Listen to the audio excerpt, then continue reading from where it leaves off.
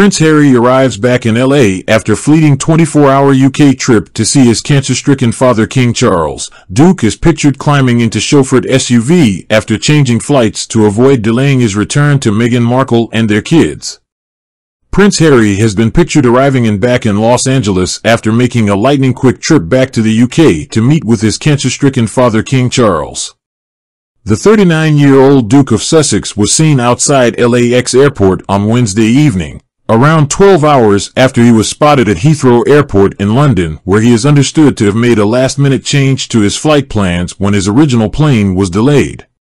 He made the decision to travel to the UK shortly after learning that his father had been diagnosed with an unspecified type of cancer while undergoing treatment for an enlarged prostate. The king is said to have informed both of his sons about his illness personally, prompting a quick dash across the Atlantic by his youngest son. Upon his arrival back in LA, Harry was seen being escorted to a waiting SUV that was arranged for him by pricey travel concierge service PS, which offers its wealthy customers an array of special treatments, including a private airport suite and a private car to chauffeur you to and from the airport. Harry, who was understood to have spent just 45 minutes with his father, 75, during a brief meeting at Clarence House on Wednesday, is said to have changed from a British Airways flight to a Delta plane in order to avoid delaying his return home to Meghan Markle and their children. It's understood that he switched to the Delta flight because the British Airways flight he was supposed to take was delayed by 2 hours, the Express reported earlier today. Flight records show that the British Airways Flight 269 that he was expected to take was due to depart Heathrow at 3:05 p.m. local time, but actually left at 5:19 p.m. No doubt Harry was eager to return to his wife and their 2 children, Archie and Lilibet, who did not make the journey over to the UK with the Duke. Instead, Meghan remained at home with their kids, and was seen on Wednesday driving around Los Angeles in the couple's Range Rover, with a wide smile on her face, while sipping a beverage from a white mug.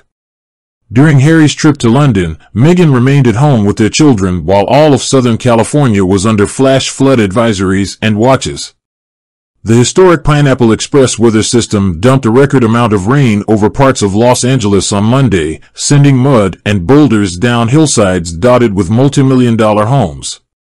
The storm is causing chaos over several regions, including the star-studded Beverly Hills, Malibu, and the Sussex's Montecito neighborhood. Harry and Meghan, George Clooney, Lady Gaga and Halle Berry are among the celebrities whose multi-million-dollar mansions were all under threat from the severe storms, although none were reported to have been evacuated. The Sussex's $14.65 million Montecito mansion was under a flood watch warning for 28 hours, while their surrounding county, Santa Barbara, was deluged with inches of rain on Monday. Harry had flown more than 5,000 miles from Los Angeles to London after his father informed him of his devastating cancer diagnosis. He flew into London on a 10-hour flight and arrived at Clarence House at 2:42 p.m. local time on Tuesday before spending around 45 minutes with Charles. They held a brief meeting before the King and Camilla were driven to Buckingham Palace, where a helicopter was waiting to take them back to Sandringham in Norfolk. It is thought that Harry stayed in a luxury hotel during his trip to London, having technically been made homeless in the UK since the Sussex's eviction from Frogmore Cottage last year.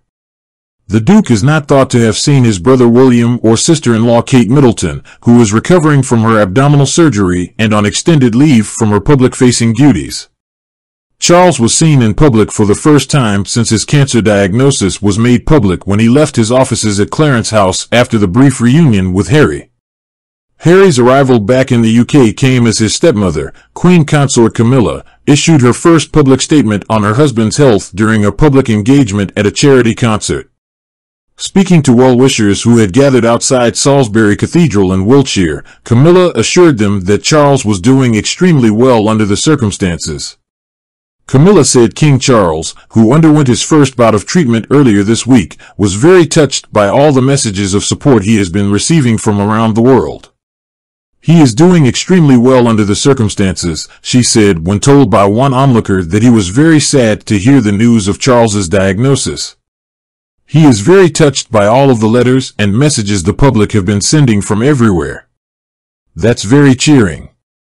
Buckingham Palace announced the king was undergoing treatment for unspecified cancer on Monday. Doctors discovered the cancer whilst treating the monarch for an enlarged prostate just over a week prior, according to the palace.